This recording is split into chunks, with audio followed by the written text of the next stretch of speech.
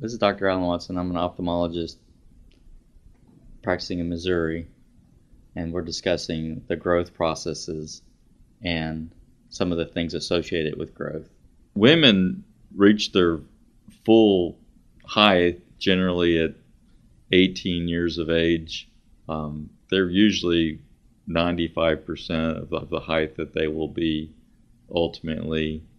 But there's hormone factors that are controlled, and some women have a delayed onset puberty, and some of those individuals will actually get quite tall over time because their epiphyseal bone plates do not shut down because they've not yet gone through puberty.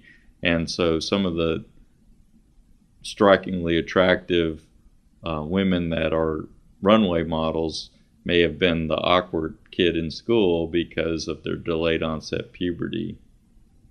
And this has been Dr. Alan Watson discussing the growth processes that affect both men and women. Thank you.